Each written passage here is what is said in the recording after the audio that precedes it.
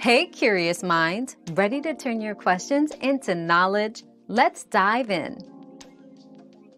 The maximum number of bonds a single atom can form is typically determined by its valence electrons.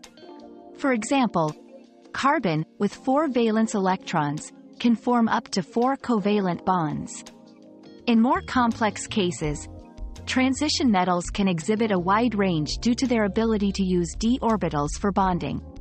However, the general principle is that the maximum number of bonds is linked to the atom's ability to share, donate, or accept electrons to achieve a stable electronic configuration, often resembling the nearest noble gas. Another mystery solved, but many more await.